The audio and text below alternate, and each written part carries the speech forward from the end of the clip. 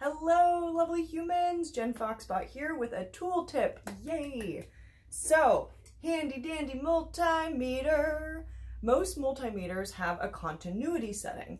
I love using this setting to check my solder connections and make sure that things are connected.